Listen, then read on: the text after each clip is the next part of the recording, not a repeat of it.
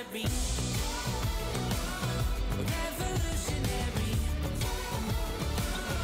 Let's get revolutionary. What would Jesus do? He would love first. He would love first. What would Jesus do? He would love first. Yeah, he would love first. So we should love first.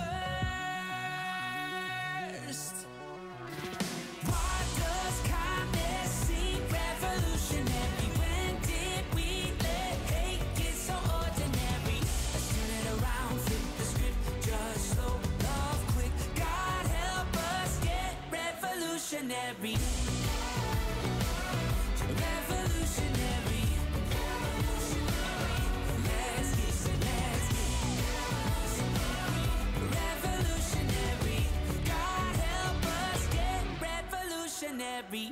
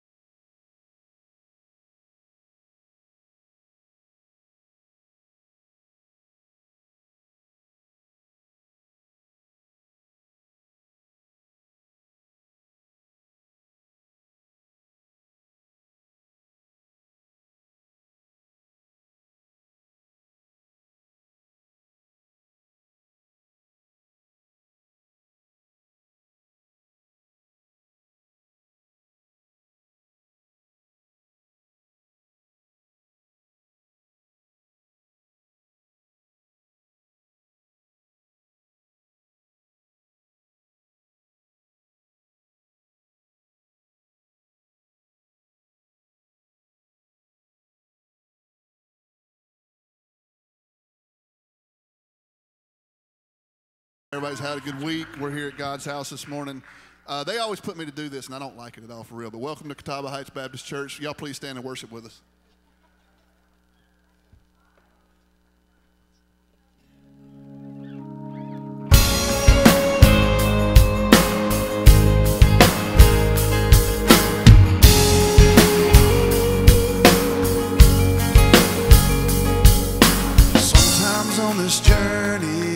get lost in my mistakes. What looks to me like weakness is a canvas for your strength. My story isn't over, my story's just begun. And failure won't define me, 'cause that's what my Father does. And failure won't define me, 'cause that's what my Father does. Lay your burdens down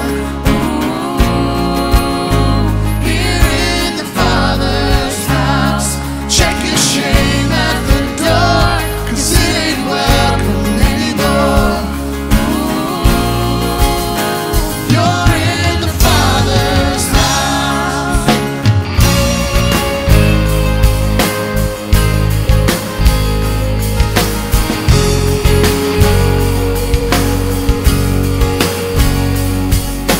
Arrival's not the end game, the journey's where you are. You never wanted perfect, you just wanted my heart. And the story isn't over if the story isn't good. And failure's never final when the Father's in the room. And failure's never final when the Father's in the room. Lay your burdens down here in the Father's house. Check your shame at the door, 'cause it ain't welcome anymore. You're in the Father's house.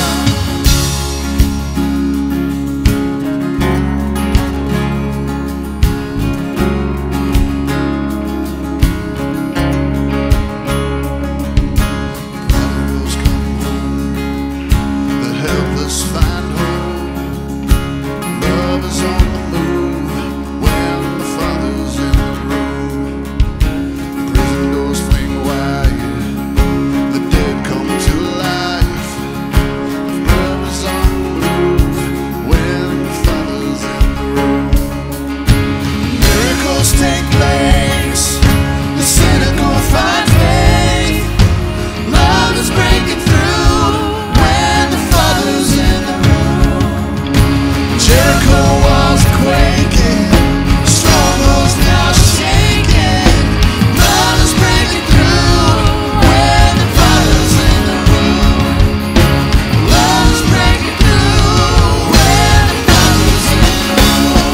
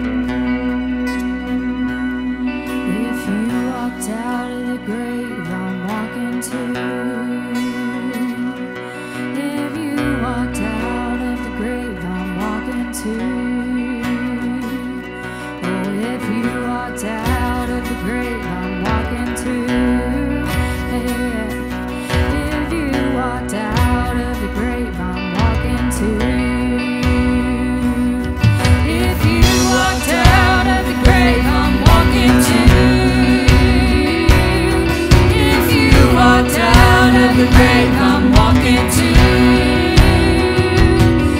If you walked out of the grave I'm walking to.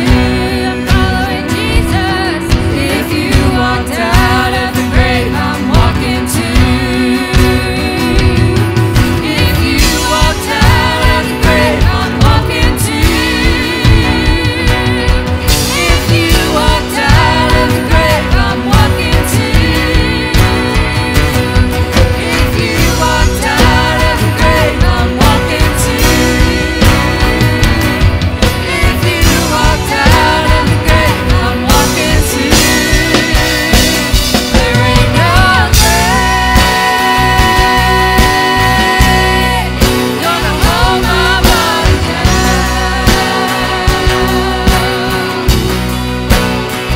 There ain't no grave gonna hold my body down.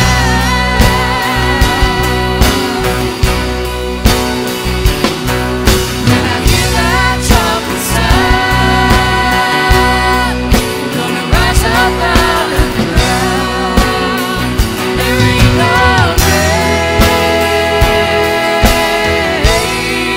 gonna hold my body down. There ain't no grave could hold my body down.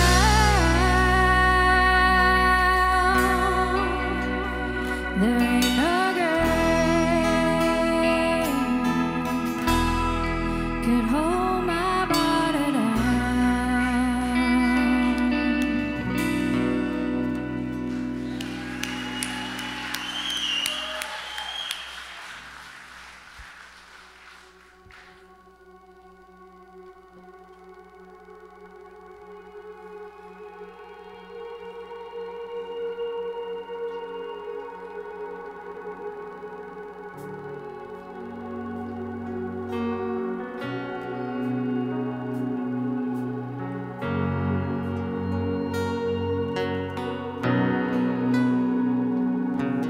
You go before I know that you've even gone to win my war.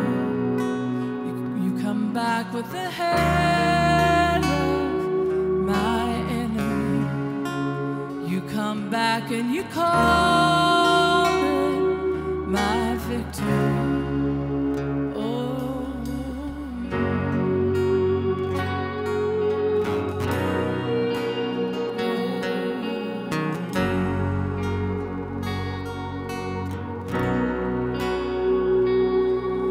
You go before I know that you've even gone to win my war. Your love becomes my greatest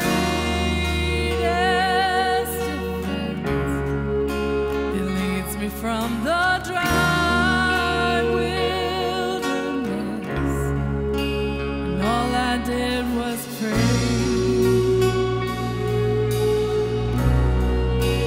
All I did was worship.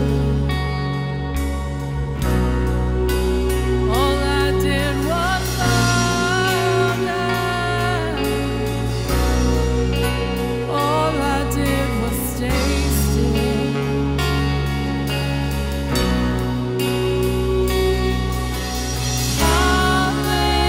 Hallelujah.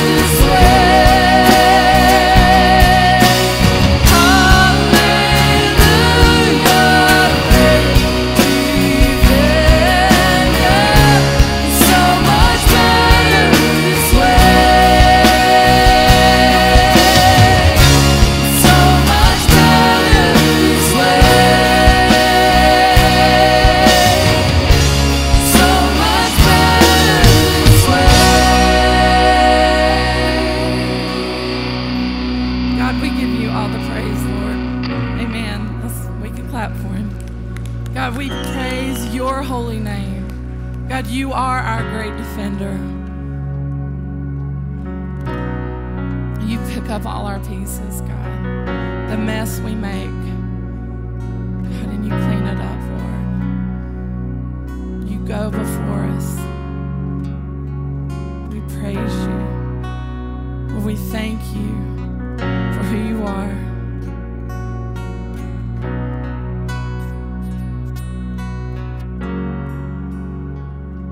You're so good, God.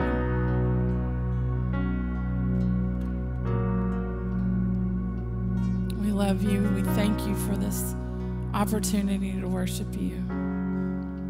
God, and as we listen to your word, Lord, I pray that we will take what we learn and, Lord, we will live it out this week. In Jesus' name, amen.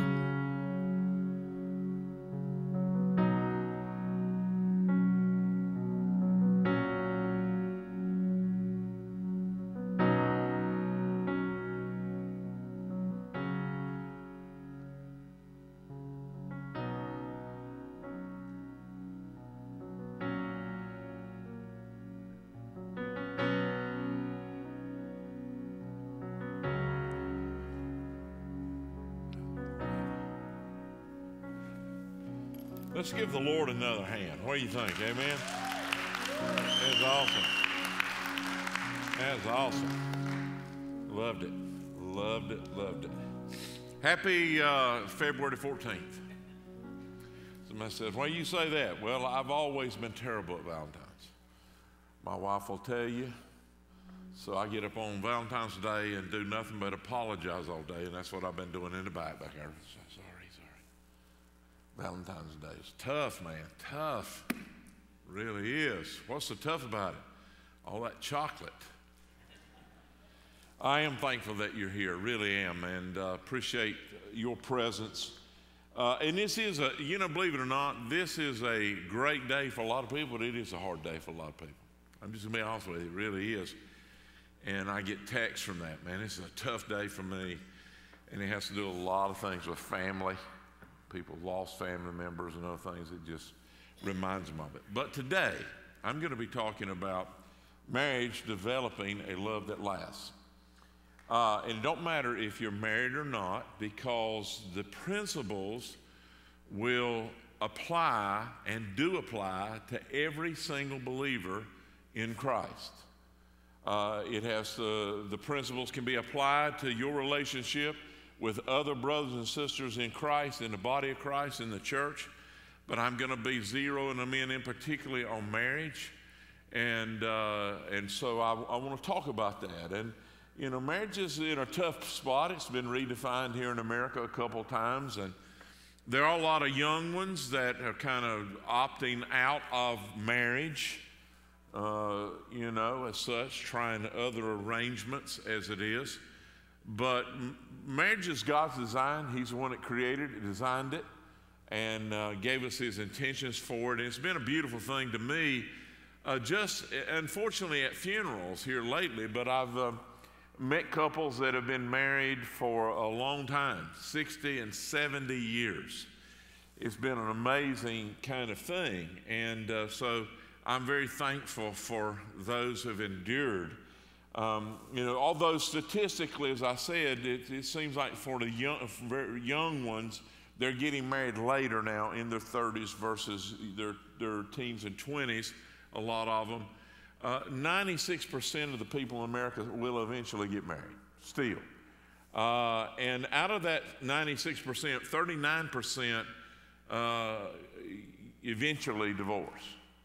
And of those who divorce, 79% of those get remarried, and out of those that remarry, 44% of them get a divorce.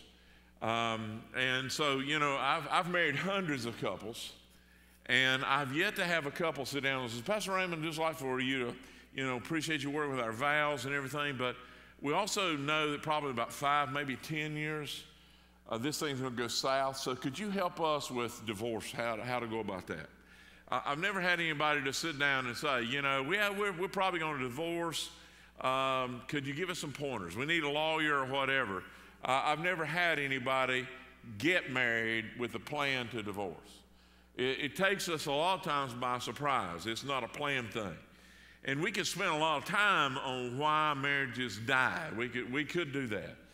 But I'm more interested in what makes marriage last. Now, I tell you, every couple that I am going to marry who come together, first of all, I want to know, do you know Jesus Christ, your Savior and Lord? Because I do believe with all my heart and soul, having done this for 37 years, that it is essential that you know Jesus Christ, and He is Lord of your life and Lord of your marriage. I believe that with all my heart. But having said that, many of us know people who probably that don't know Jesus, and they've been married a long time. But being married and existing in the same house with people is not the same thing. And I can tell you that on one occasion, I think I'd been married 60 years, and Jan was talking about it, my wife, and it may have been 50, but I think it was 50 or 60, a lady and her husband who were not believers, and I was in the home talking with her, and I said, man, what's going on with this marriage you got? I mean, look here, 60 years you've been married. She said, yeah. I said, well, what's about that? She said, I'm just going to outlive this mean snake of a man. He's not beating me down. He's not making me leave. He's not going to put me out.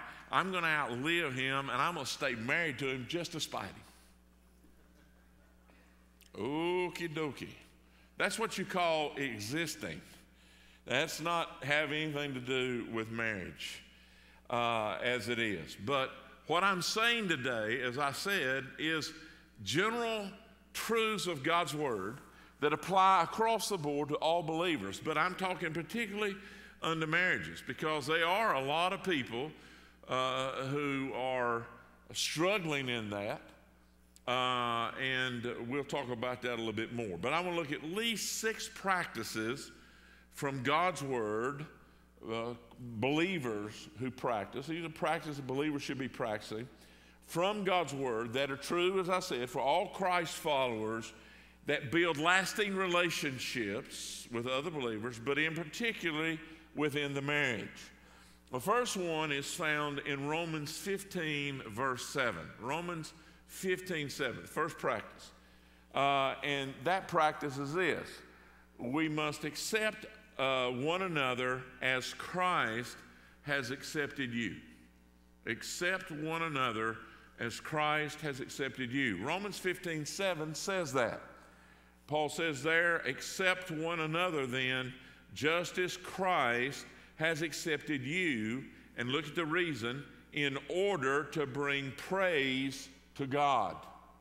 That's the reason we do it, brothers and sisters. That's the reason we do it in a marriage. That word accept one another, if I can take it a little bit further and expand it in what it was saying in the original, means to receive and to grant someone access to your heart.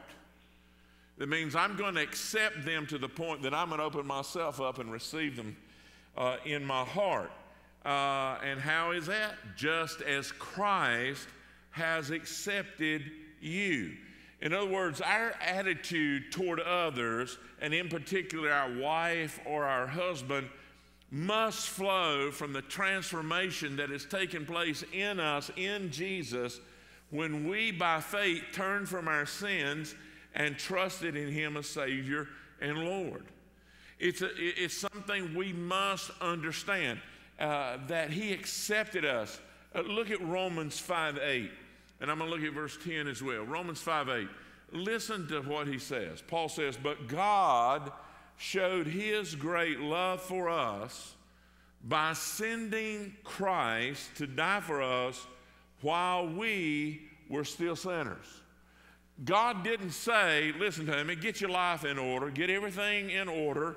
I want you to get everything moving in the right direction, clean yourself up, do all these things, and once you do, I'm going to accept you and I'll save you. He didn't say that.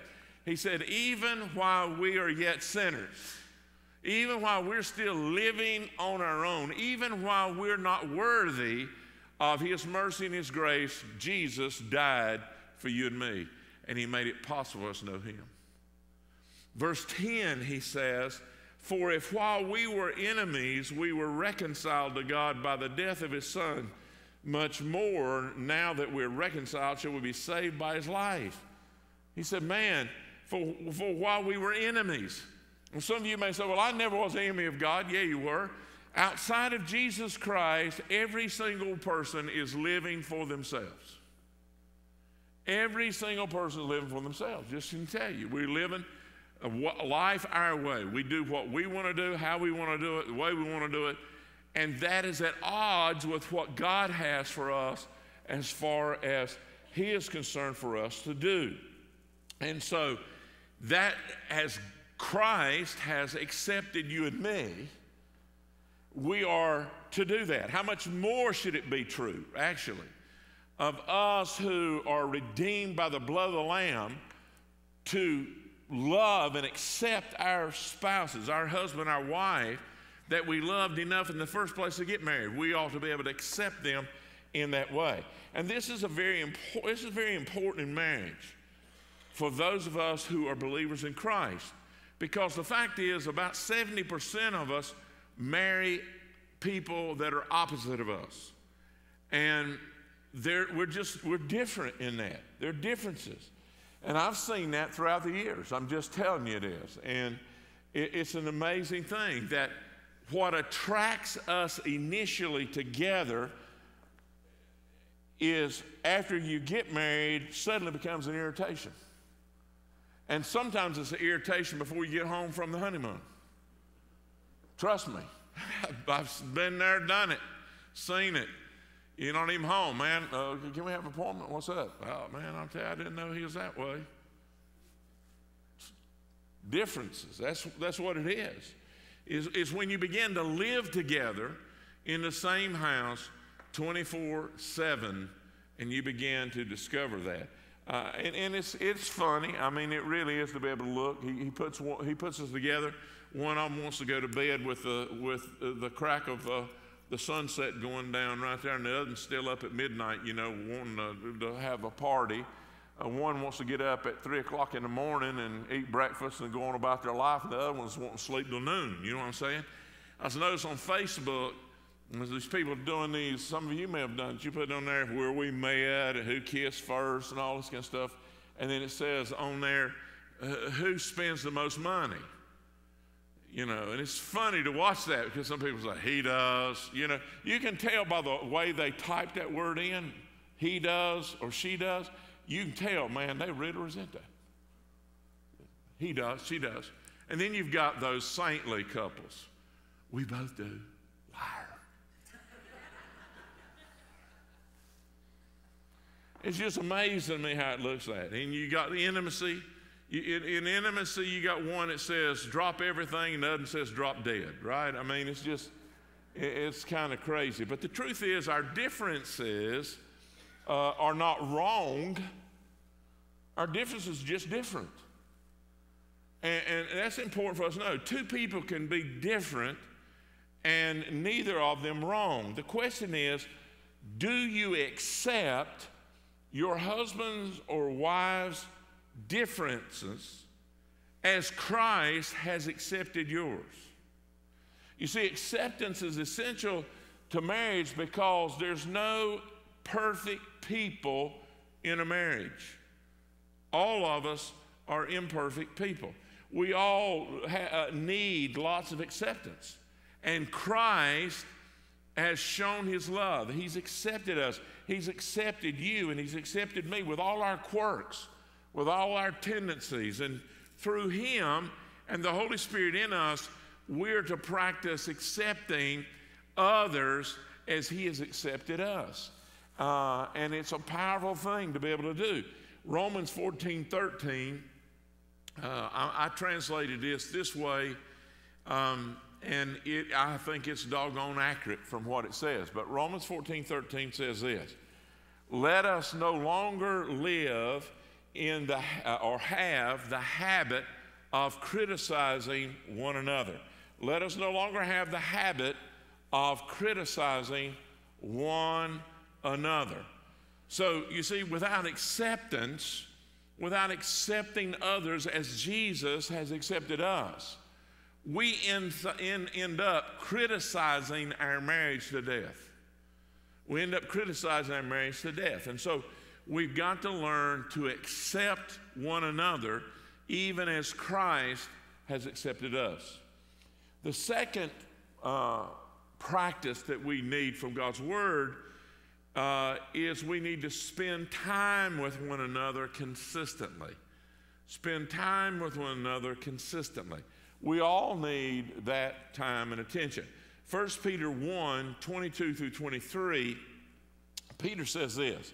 He says, since you have purified yourselves by your obedience to the truth, so that you show sincere friend love for each other. Now, that friend love is my translation. And the reason I translate it comes from the Greek word for friend, love for friends. We've messed up friendship in our culture. It's hard to be friends in there unless you're friends with benefits. That's the word that I hear all the time, friends with benefits. No, the friends were highly valued, and it was a love. And that love says it is more about I like you. I like everything about you, and because I like you, I like spending time with you. I like hanging out with you. I like doing things with you. That was the friend love. And so I use that translation. But he says, so that you show sincere friend love to each other from a pure heart, love one another constantly because you've been born again. Why? Because you've been born again. Why? Because you've been born again. Not of perishable seed, but of imperishable through the living and enduring Word of God. Some 16 times, I think it is, in the New Testament that the phrase love one another is used. So what does that mean? Well, I think you spell love, T-I-M-E, is how you spell love. I really do. If you love somebody, you want to spend time with them. You don't want to just endure them. You want to spend time with them. Everybody needs and desires time with those they love. When I was a little kid, my dad worked 2 or 3 jobs. And I would ask him, I said, Daddy, will you go out in the backyard with me and throw a baseball or throw a football? He said, I got to go to work. I said, well, Daddy, you work all the time. He said, yeah, but I'm only working so that you can have the things you need. And I remember saying to him directly, I said, Daddy, I don't want those things you're working to give me. I want you. And I want you to come in the backyard with me and throw a baseball. Later on, after he had been gone 12 years and nobody knew where he was, he made contact with me. And I'd arranged for him to meet me in 1994, and I wanted to introduce him to his granddaughters he had not seen. And one day he called me. His neighbor later told me it was a guilt call, because he said he had talked to him on his porch, and he was really down because I'm an only child, and I was his only son. And he just left, and he did it in a bad, poor way. It really was. And I missed him, and I tried to find him for 12 years. It took me a long time. But he called me. Guilt call or not, he called me. He said, son, just want to let you know something. I said, well, hey, Daddy, what's going on? He said, well, I just want to know. I took out a life insurance policy and made you the sole beneficiary. And I remember saying to my daddy on that phone, I said, Daddy, thank you for thinking about me, but I don't want your money, I want you. Daddy, I don't want your money, I want you. I want you to sit down with me and 2 granddaughters that you've not met. I want you to see them. I want you to talk to them. I want you to get to see the daddy I know. I just want to spend the day with you. That's all I want. Unfortunately, before that time came, he died of a heart attack. And that never got to happen. And he canceled the life insurance policy. I never got it, but guess what? I didn't want it. When I said I didn't want it, I meant I didn't want it, because the most important thing to me was I wanted him. Time is how you spell love. I believe that with all my heart and all my soul. You remember how much time you spent if you were dating somebody you love, how much time you spent with them when you were dating, how much time you wanted to spend? Listen, I couldn't get enough time in. I met Janet when she was 15. I'm telling you, man, if they had a meal, I was somewhere out like a dog somewhere ready for them to throw me a piece of meat, because I was around her all the time. But I remember one night I dropped her off at her house. It was about midnight, and it was her curfew at that time, and so I dropped her off, and I was almost home, and I got thinking, doggone, man, I need to see her one more time. I just want to be with her. So I turned around and went back up to the house, parked my car on Hickory Grove Road, and walked down to her backyard. And I walked down there and had me some rocks, and I was just, her windows way up because it was built on a hill, and I just throwing things like that, ping, ping, ping. She finally came. She looked out and saw me. She opened up that door, opened the window. I still said, she said, "What are you doing here?" I said, "I couldn't stand it. I wanted to talk to you some more." By that time, her daddy come out in his underwear with a shotgun.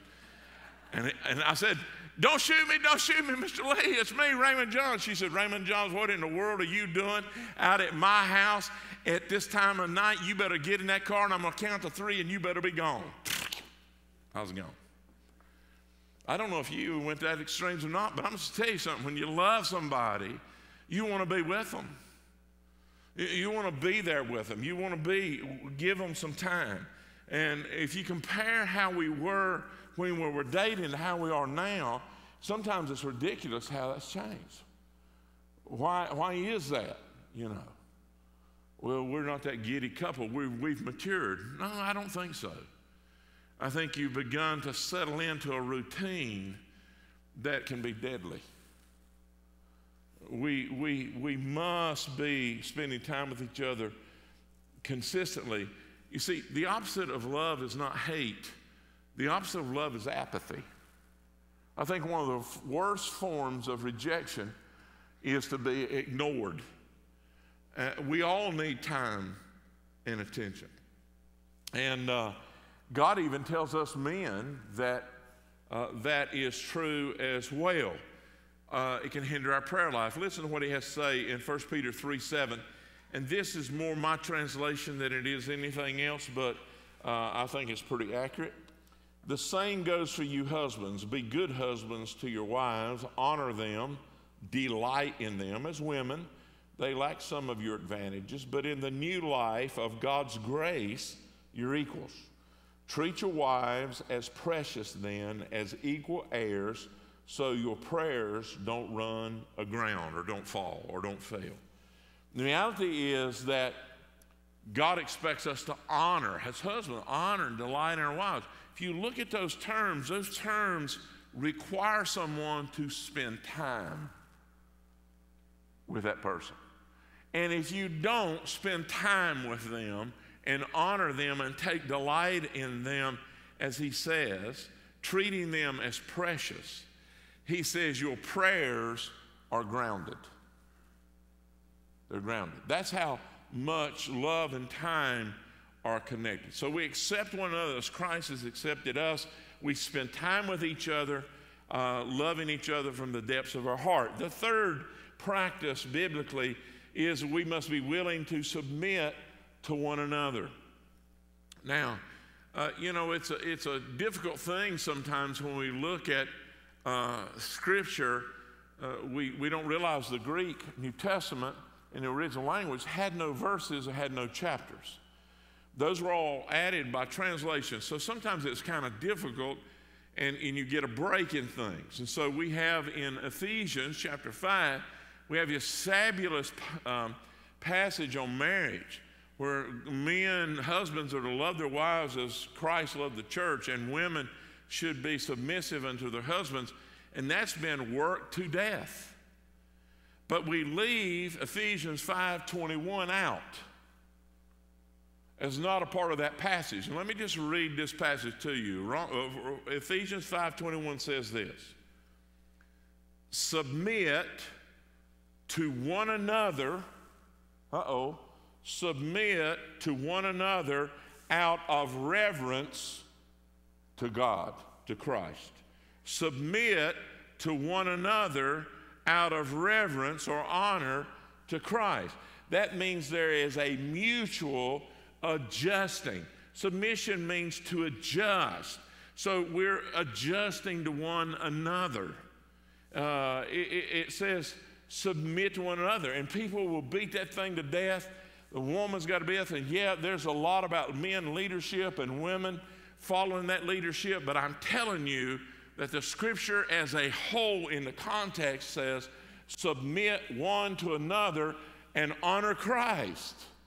And that submission is our mutual adjustment to each other as we grow in our relationship. But here's the problem that I see. The problem is that we get so busy trying to change our husband or our wife that we don't have time to look at what we need to change. We're so busy wanting to change him or change her that we don't realize we've got some things we need to work on. We need to work on. And so what happens is you have people that are sitting down and say, well, once we get married, he'll change. Or, after we get married, I can change him. Folks, let me remind you of something. You can't change anybody. Only God can change a human heart. Only God can change a human personality. But people go ahead and get married, and they start this what I call personal development program, in which for their husband or wife, and they start regularly trying to mold and shape and even cracking the whip to make sure they toe the line. And then when they resent it, would say, I don't know what's wrong with you. I'm doing this for your own good. Some people can't adjust or don't want to adjust, and they divorce and remarry. And the fact is, the longer you live, the more set in your ways you're going to become, and more often than not in that second marriage, you're going to be even more stubborn and more unwilling to change. And it creates a cycle because you've not dealt with transformation here. And that's where it begins. You see, immaturity and selfishness ruin the majority of marriages that end. Immaturity and selfishness. Immaturity and selfishness means that you both are stubborn and unwilling to change. It's my way or the highway. Unwilling to change. And it means you're both selfish. You're both not willing to work at it. That's the epitome of sin. S, what's that middle letter? I-N. Sin is about self. And it destroys marriages. But this is what Romans 14:19 says. Paul says, so then, let us pursue, chase what promotes peace and builds up one another. Let us chase after that promotes peace and builds up one another. That's what God expects us to do, is to look after those things, to be willing to adjust to each other. And in adjusting, we need to be able to chase after or pursue the things that promote peace within the relationship and builds the other person up. So we are to accept, and we are to spend time with one another, and we are to be willing to submit or adjust to one another. And then this fourth practice is we forgive one another as Christ has forgiven you. Forgive as Christ has forgiven you. I'm just telling you, both generally for non-married, but for those who are married, man, you just need to call a truce. There's got to come a halt here. God calls us to total forgiveness. You can't make it in a marriage without forgiveness. You can't make it in life without forgiveness. You've got to have a lot of forgiving going on in a marriage. You really do. It's there. Forgiveness is a necessity. It's a powerful, powerful thing to be able to think about this. I mean, resentment and unforgiveness will kill a marriage quicker than anything. And you need forgiveness. Everybody hurts each other. Sometimes it's on purpose. That's called maliciousness or malice in the scripture, and it's a sin. Sometimes it's unintentionally, just not thinking or about what you're doing or saying. But the fact is when you live close to somebody, you're going to hurt them. And you have two options to do with your hurt. Two options. One is you can rehearse it. You go over it and over it and over it. This is what he did to me. This is what he did to me. This is what he did to me. This is what she did to me. This is what she did to me. And you rehearse it. And you know the more you rehearse it, the bigger and bigger and bigger and bigger it gets. And let me tell you what happens. Unforgiveness and resentment build you a prison. It doesn't build the person you're resenting or unforgiving toward a prison. It builds you a prison. So that nobody can get close to you because your bitterness and your resentment and your unforgiveness is a poison. It's what it is. So you can rehearse it, and it's just going to be bigger till it dominates the entirety of your life. Or in Christ, you can release it. And you can forgive. You can forgive. And so you've got to ask yourself, you let it go. Well, that's easier for you to say, you just don't know what's happened. Well, I know there's a lot of tragedies happen. Forgiveness is not for them, it's for you. We're not talking about reconciliation. That's something you ought to pursue with other believers. But we're talking about forgiveness, getting yourself out of the prison. Well, I just can't forgive. Well, let me share something with you here, why this is. And it'll become more evident as we go through here. And that's this. God said in His Word, if you don't forgive on earth, I'm not going to forgive in heaven. That doesn't mean, you might be hearing you say, I'm a believer. You mean if I don't forgive, I'm going to lose my salvation? No, I'm going to tell you why. Because what God is saying is, if you can't forgive on earth, you've never experienced my forgiveness. You've never experienced it. I'm going to tell you why. He tells parables about it. Here's one for you. Jesus telling a parable. He said one time there's this man owed a king $1 million, and he couldn't pay it. So the king says, bring him in. He comes in, he says, I know I owe you $1 million. Please don't send me to prison. Please don't do anything. Don't sell my wife and kids off to make money. Please have mercy on me. He says, I forgive you. $1 million, bam. He's just elated, man. He's excited. Jesus says he walks out, starts down the steps. He sees this man that owes him $10. He goes up by over and grabs him by the nape of the neck and says, I want my $10 and I want it now. I don't have it. I said, give me my $10. I don't have it. He drags him down to what's called a debtor's prison, where they put people to owe debts that they hadn't paid. And he threw him in there. And he threw his family in there. Which kind of sounds stupid, don't it? Because now they can't make no money to pay you back anyway. But he did. So the people are watching. They run into the king. They said, guess what? You know that man that owed you $1 million? Yeah. You forgave him? Yeah, I did. He just ran up to a friend of his that owed him $10, and he had him and his family thrown in the prison down there because he wouldn't give him his $10. So he called him back in here. Called him back in there, and he says, so I forgive you $1 million and you can't give 10? Throw him into the prison and let him stay there until he's paid every dime. What's that have to do with anything? Your sin that we talked about in Romans a moment ago, your sin and my sin, every person on this planet sinned against God that when we're lost is like us owing $1 trillion. We owe a debt we can't pay. So what's God do? He sends His only begotten Son. We trust Him and His sacrifice on the cross. We receive forgiveness of that debt. We become a part of His family, and we have eternal life.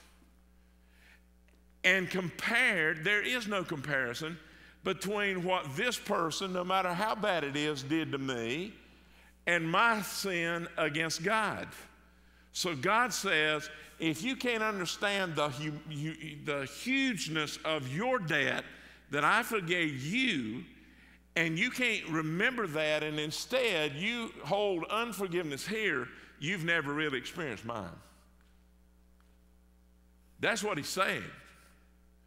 So when you say, I can't forgive, that's not true.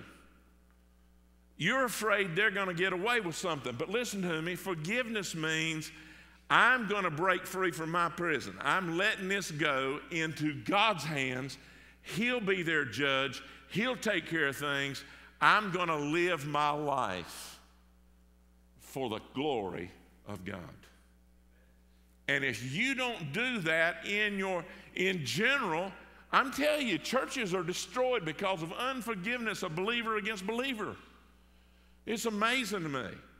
So it's a general principle, but it's also a great principle, an unmistakably great principle in a marriage. You must let go of the resentment and the unforgiveness. It's necessary because resentment only hurts you. It doesn't hurt the person you're resenting. It's like throwing a boomerang. Oh, God. You know, you're like, wow. Bam. How many times you got to get hit in the head before you realize I'm not throwing that thing no more? Let it go. You can only do that when you trust Christ enough to do it.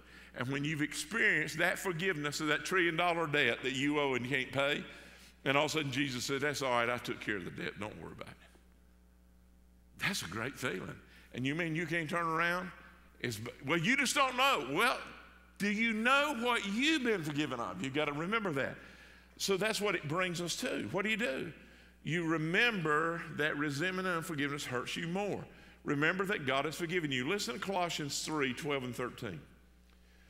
Colossians 3, 12 and 13. He says, therefore, as God's chosen ones, holy and dearly loved, put on compassion, kindness, humility, gentleness, and patience, bearing with one another and forgiving one another if anyone has a grievance against another. Just as the Lord has forgiven you, so you are also to forgive. You've been forgiven, so you ought to forgive. So we need to remember how much we have been forgiven and know God's grace to us and extend that to our husband or our wife as well in general to other believers. The fifth practice for a love that will last a lifetime, though, is we need to show appreciation and speak encouragement to one another regularly. To show appreciation and speak encouragement to one another regularly. 1 Thessalonians 5:11 says this, therefore encourage one another. Encourage one another. We're to accept one another. We're to submit, adjust to one another, forgive one another, encourage one another, build each other up. And that's exactly what he tells us. The most encouraging thing you can do is to express thankfulness, appreciation, and encouragement. Everybody needs to be appreciated. Everybody needs appreciation. The power of praise is awesome. I mean, think about it in the terms of worship. God inhabits the what of his people? Praises. It's the same thing here that people need that. It's much more effective than criticizing. Someone said, don't nag, brag. And so, you know, you appreciate. People blossom under affirmation. I've seen children who've been brought up in abusive, non-loving environments be taken out and placed in an environment where people love them and affirm them by their words, and I've seen them just come alive. I mean, it's alive. I've seen it right here in this church. I've seen it where they just come alive.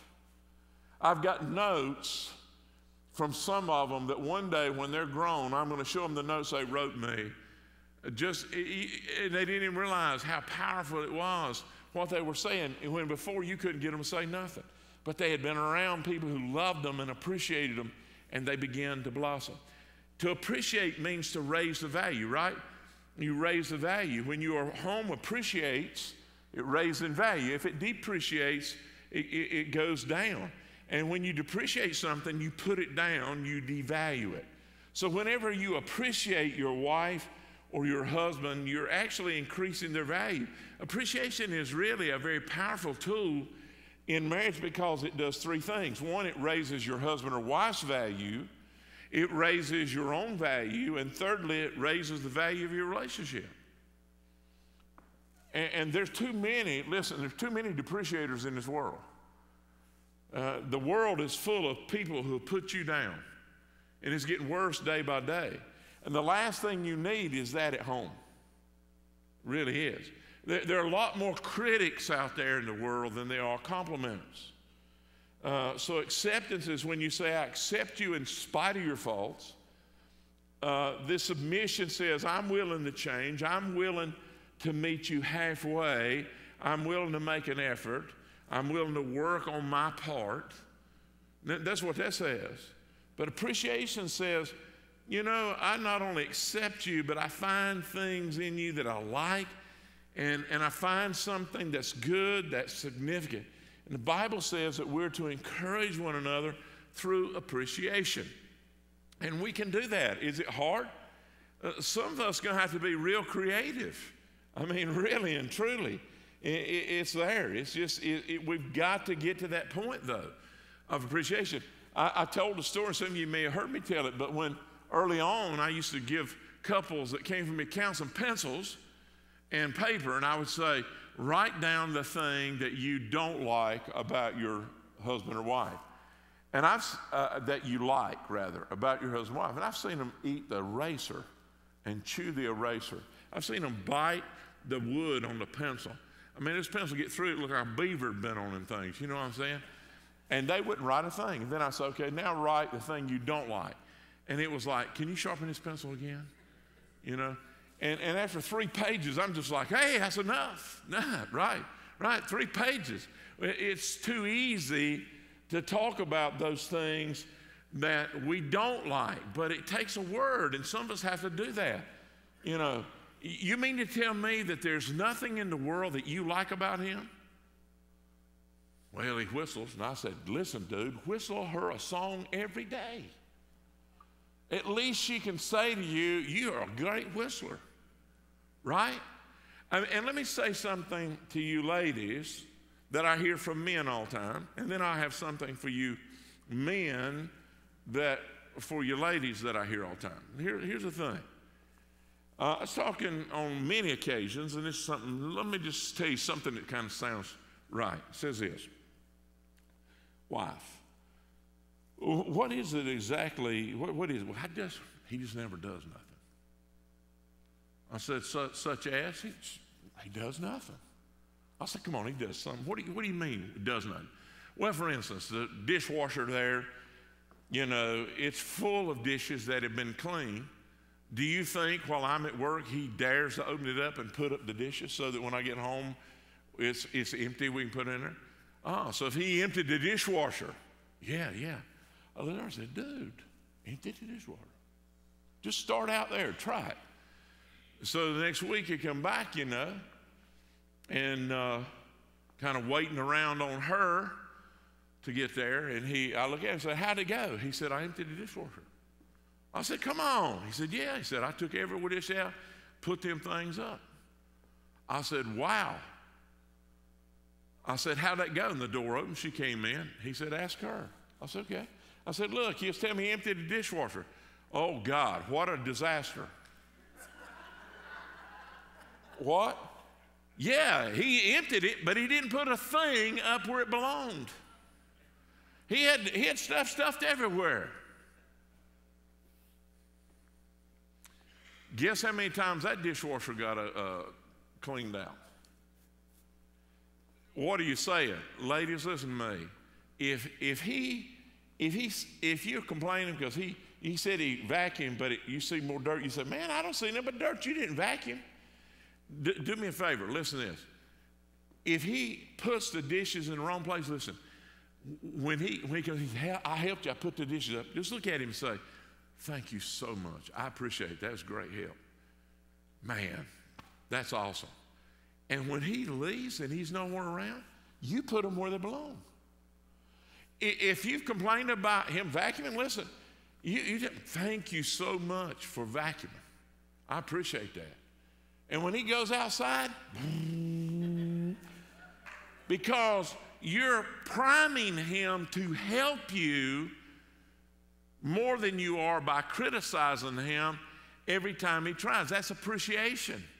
It's where you want to be. It's where you want to be. Man, I'm just telling you, appreciate, and it grows its value. It really does. And that's what you want to be able to do.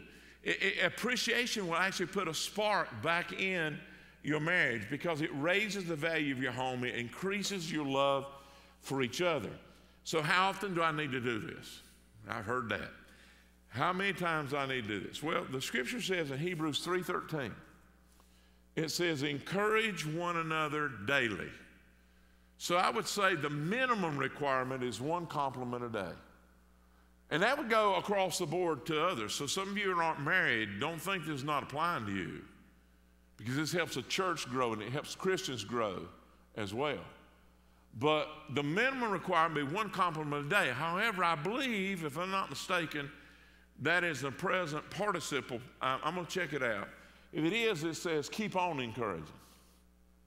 So it's as often as you possibly can. And some of you, like I said, you have to get real creative coming up with one compliment a day. But if you look for it, you'll find it. I'm just going to tell you, Will. When you raise the value of your mate, your husband, your wife, when you love that husband or wife, it's not only good for them, but listen to me, this is the most important thing. It's a testimony to the world because it's a Christian witness. What do you mean? Well, if you look in Ephesians 5, the Bible says that a husband and a wife, their love for each other is an example of God's love for us in Christ. So a marriage is a reflection to the honor and glory of God of what that relation looks like. So it's not just something between me and you, it's him. And he says that we need to keep that in mind as we go forth, to be able to let him bring us into this world, as Ephesians 5 says, to demonstrate to the world that he is real. It's a good witness when husbands and wives are hopelessly in love with each other. When we're hopelessly in love with each other, you see, that's a witness to the world. It proves the scripture to be true. So we need to ask God to help us build that into our marriage. So what should you appreciate? Well, how about the fact they've stuck with you? That was a text to my wife this morning when I left. I just texted her and I said, thank you for sticking with me all these years. You say, really? Yeah. She stuck with me before I was a believer in Christ, and that was a nightmare. And since I've been a Christian, it's an interesting little thing because as a pastor, your time's not always your time. And I know a lot of times she's taken a back seat, and a lot of times she has prayed with me and supported me, at times being out all during the night and everything else. I just told her, I said, thank you for sticking with me. I mean, I'm just appreciative of that. I really, really am. Or how about appreciating their efforts, like I was just talking about, whether they meet your standards or not. At least they made the effort, right? So you're thankful for that. If you want to know what God's will is for your marriage, 1 Thessalonians 5:18 says, in everything give thanks, for this is the will of God. Not for everything, but what? In everything, give thanks. Give thanks. It's God's will that in everything you be appreciative, in everything you give thanks. That's God's will. So we want to accept one another. We want to give each other the time and attention we need, submitting and adjusting one to another, forgiving one another, and encouraging one another. There's a sixth practice, and the first part of this sixth practice, and then I'm going to be through, applies to everybody in general who's a believer in Christ. The second part of that, it particularly belongs to married couples. And I'm talking about the physical expression of love in your marriage. Physical expressions of love are vital to your overall spiritual health and to relationships.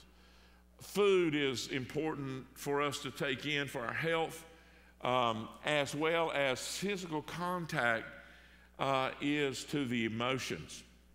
It's indispensable to our emotional health. And that's what's so tragic about those who've been sexually abused and just can't stand anyone to touch them because of that. Because it is a necessary thing, and it was ruined by someone who inappropriately and sinfully touched them in a wrong way, and it really messes things up. We know that children who are deprived of physical love grow to have emotional problems. It's just a fact. It's part of our health. And so in the normal ways for us physical affection is a necessity. And I've seen this play out in a sad way since March of last year. Because we've been isolated. I've had couple after couple, sometimes up 6 and 7 hours talking to couples who are stuck and yet they're afraid to get near each other. They don't want to give one sick, and they're at their wits' end. They don't know what to do. Churches shut down, places are done, schools, parents are just like nuts because they're scared there's no touch. I mean, you know, there's no coming in, hey, how you doing, you know? There's no patting on the back or nothing. Whoa, don't get too close, right? I mean, it's there because we know the realities of this disease that's out there. But it doesn't nullify the fact that it has been detrimental for the mental and emotional health of people far beyond what COVID has done to others. I'm just telling you this. Suicides are crazy. People can't bear it because, and the saddest thing, go see how many people in nursing homes have yet to have physical touch, a gentle kiss on the forehead from their family as they look through plexiglass or through a window at family members who are wishing them a happy birthday. Or as I have been with a family who've been married a long time that can't go in a hospital with their loved one, and that loved one says, I don't want to go in the hospital because I don't want to be separated from my family. Is it necessary? I don't know. I think the people in the hospital leave the building. I think they leave and go home. I think they go places, but they come back in. There's just some way it seems that we could overcome that because I see from a pastor, I'm talking a pastor, mental and emotional stress is the saddest thing. I almost get sick on my stomach as I see those people stressing and distressing, that they have not been able to touch or feel the touch of their family in over a year. Dr. Wade Rowett, who I had the privilege of studying under, he's just a great guy when I was at Southern. And his kids are about the age of my daughters, and they knew each other, I think, for a while. But he was a PhD in counseling. He loved the Lord, and he was a great counselor. And he said that at that time, and it's been years ago, he said, research has shown us that for a person to be emotionally and psychologically healthy, they need at least 7 hugs a day. I was just kind of shocked by that. I really was. Because like I said, there's some people that just can't, they weren't brought up in a touchy-feely thing and it makes them feel weird, and I understand that. But the fact is, the research has shown that just from not just Christian, but non-Christians say it's essential. And so we all need that. I mean, that's one of the saddest things. I mean, some just wave caution to the wind and do it anyway. But you know, you look at how it was, and you see how it is, and it's like that's a part of it that we miss. You know, you go in, you want to hug somebody, and somebody says, whoop, bang, and it's just, wow, I miss that from this person. I miss that from this person. So generally, it is a necessity. A handshake, a hug, etc., is part of our need in mental health and emotional health. Now, the second part of this is particularly to marriage, and I want to say this as I read this particular scripture. This scripture is used by men to club their wives. I think it's the only verse that some men have ever memorized in their life. And they've memorized it and they quote it, because I've been in the sessions where the wife says if he quotes that verse one more time, he's going to be missing teeth. But it is. And I just say to you men, stop it. And I'm going to read this verse and then I'm going to explain a couple things. Okay? It's in 1 Corinthians 7, it's verses 3 through 5. The husband should fulfill his marital duty to his wife, and likewise the wife to her husband. The wife's body does not belong to her alone, but also to the husband. In the same way, the husband's body does not belong to him, but also to his wife. Do not deprive each other except by mutual consent, then only for a brief time, so that you can devote yourselves to prayer. Then come together again, though Satan will not tempt you because you lack self-control. Now, Paul here says three things about physical intimacy. He says that it's a legitimate need, it's a mutual benefit, and it is a spiritual responsibility. And there are men who quote that all the time to their wives, as if you don't do what this verse says, you're sinning against God. Lie. I'm tell you why. First of all, men and a growing number of women, you need to get rid of the porn in your life. It belongs in no Christian man or Christian woman's life, no matter if it's called soft or hard. It belongs nowhere in your life. And if you've got a problem with it, you need to repent of it, and we'll be glad to help you, Rodney and myself, get help to get by on that, because that is a sinful thing that minimizes and dehumanizes people to a means to an end, and it is a sinful thing when we allow it to inflame us to desire and do things that really we don't. Because how many of you know there's such things as cancer? There are such things as other physical problems and ailments that come in that prevent that thing from going on and that thing from happening? No, it does. There's a lot of things that goes in. And we need to be able to what? Consider one another before we consider ourselves, first of all. And understand that the principle is this. There are people out there who have what I call vulnerability radar. They can spot it. There are men out there, they can spot a woman who is vulnerable in her relationships. And it's like bing, bing, bang, bang, and they come flying in like a bat out of you know where, and they say, I'll listen to you. And there's women who do the same thing. They got the vulnerability radar up and they pick it up.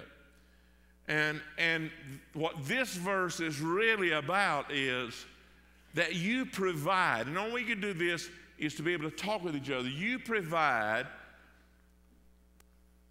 the intimacy that is needed.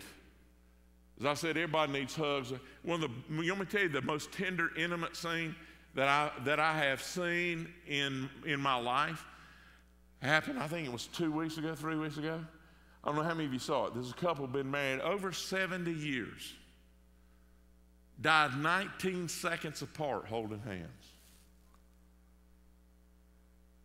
I said, man, that's it. That's where it's at right there. And I just want to be with you, you know. I mean, if you've ever watched that, what's that show, The Notebook?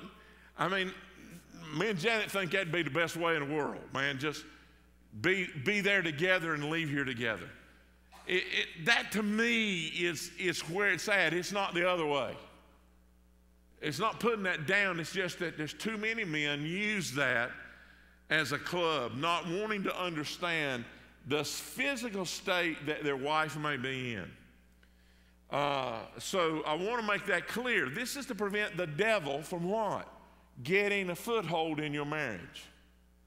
Because I'll tell you something, he will come at you where he thinks you are the weakest or you've got yourself in a jam. He'll come there and he will enter in and he'll take everything in your life away from you. Resist him and he will flee. Now somebody asked me, what is it that makes a marriage Christian?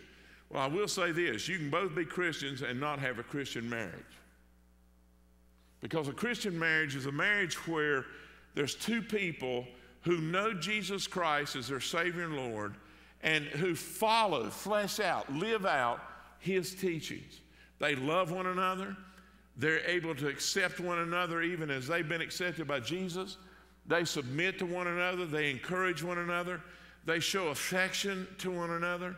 And they have invited, secondly, the Holy Spirit to help them make Jesus Lord, not only of their own life, but of their marriage, to be literally dwelling with them in their relationship. And they put and have as an overarching banner in their relationship, as all of us who are believers should have, Philippians 2, 4, and 5. I just quoted it a moment ago. Each of you should look not only to your own interest, but also to the interest of others. I can't think of a verse that applies more to marriage than that verse right there. Each of you should not only think of yourself, but also the interests of your husband or wife. I mean, if we'd follow that verse, the number of problems we would have be much, much smaller. I believe that with all my heart. Both generally in the church and particularly in our marriages. Why? Because this is what Paul said too. Your attitude should be the same as that of Christ Jesus. If he's living in you, it should be your attitude toward each other and toward him. So the bottom line is you treat your spouse, your husband, your wife the way Jesus would. And that's what it means to have a Christian marriage. So where are you? Do you know Jesus? You see, that's the starting point. And you'd be surprised, folks, when I ask people, do you know Jesus? I say, yeah. But when I pursue it, they don't. I was either baptized as a baby, and so, yeah, I've been a Christian since a baby. And some people say, yeah, I've always gone to church, I've read my Bible, blah, blah, blah. Listen to me, folks. There's only one way to be a believer in Christ, a Christian, and that is to recognize you can't save yourself and that Jesus is the way, the truth, and the life, and no one goes to the Father but by him. And you turn from your past and trust him as Savior and as Lord. He is the only way. There are not multiple ways. He's the only way. And that's the beginning. I mean, that's the first thing I try to talk to people about who want to get married. It's the thing that I want to talk about with people who are having problems with each other who are Christians. I want to make sure that we're all on the same page. We know Christ. And if that is something you don't, today, he says, if you call upon his name, you will be saved. But I ask all of you in here, how accepting are you of others as Christ accepts you? If you're married, how accepting of your husband, how accepting of your wife are you as Christ has accepted you? How about the time and attention? Do you long to have that time and attention in that marriage? Do you long to have that time and attention with other believers? You know, how about adjustment? Are you willing to adjust to others, or do you just write them off because they're not like you, or you think you may have it all together and they don't? How about forgiveness? Are you living in forgiveness and resentment, or are you letting all that go? How about appreciation? Can you find something to encourage your husband or wife with, or other believers who are needing it? You answer those things. God designed, he created, he instituted marriage. And in the Bible, he outlines the truths and the principles and the practices that make for a lasting relationship. And it's a choice. And you and I every day get to make the choice. We either do it his way, we do it our way, or the culture's way. I'm telling you, his way always is better. Always. Would you stand with me as we pray? Father God, in Christ's name, I thank you so much for your love and your grace. On this Valentine's Day, Father, I thank you for every person that's in this place, for their patience to let me preach your word and to share that word all these years. I'm thankful. I'm thankful that everything does change in your presence. And I pray that right now there'd be some lives changed in your presence. I'm praying that there'd be some who've never trusted in you, Jesus. If they ask them, what you going to say to Jesus when he says, why shall I let you in? They would answer, well, I've been a pretty good person. Or they've answered this way, Father, I'm praying that right now those individuals would hear you knocking on the door and knowing, man, it's you and you alone, Jesus. And if that's you that is listening to me pray, I'm just asking you, Turn away from what it is you're trusting in, and today lay it all on the line. Go all in with Jesus. Just call on him. Help me, Jesus. Forgive me. I can't save myself. I have no hope without you, and I don't understand it all, but I'm asking you to save me. Tell him some way, in your own words. Ask him to save you, to forgive you, to make you his child, to make heaven your home. Believe in your heart and confess with your mouth, and he says you will be saved. Do that. And then tell someone who's a believer so they can pray for you. Let us know so we can pray for you and help you in any way we can to grow in your faith. Father, I'm praying for some that maybe they started hearing this message and they cut it off. Maybe some want to get far away from it as well because maybe their marriage is really in a deep bind and they don't know. But God, I know this. You major in resurrection. There ain't no relationship so dead you can't resurrect it if there's two people willing to make that choice. So I'm asking you, Father, all the believers in here, you know it. You know exactly where we are. Whether we're married or whether we're not. Whether we're accepting others as you've accepted us, or whether we're accepting our husband or our wife, even as you've accepted us. You know whether we, Father, are spending time and loving them with all our heart and soul. You know whether we long to spend time with others, with our husband or wife. You know whether we're adjusting or whether we're just hoping they're going to adjust. You know all these things, Father. And so I'm just asking that right now you'd help some believers, some couples, just lay it all down. Some need to just let go, forgive, and let go of the resentment. Just let it go and leave you today free so they can go on with their life and live their life full in your blessing. I'm just praying, God, right now there'll be some people letting down some things and picking you up, making new and fresh commitment to you, to follow you. And I ask you to bless their marriage. And I ask you to help them to grow in their faith and their trust in you. For those who have gone through the pains of divorce, I ask you, God, to heal them, to comfort them, to help them, dear Father, take care of business in themselves so that they won't repeat anything down the road. I ask you, Father, that you be glorified in our life. I'm praying, God, that we'll all be able to know what it is to have a love that lasts a lifetime. Even if that only love that we have is your love for us, we thank you that it'll last eternally. Now, God, on this Valentine's Day, I ask you to help us see that the only Valentine card that ever mattered was a cross on a hill.